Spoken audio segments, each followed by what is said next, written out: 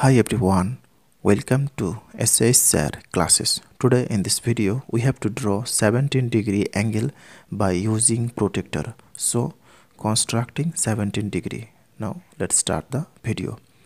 First of all, we have to draw here a line of any length and taking here point B and here C.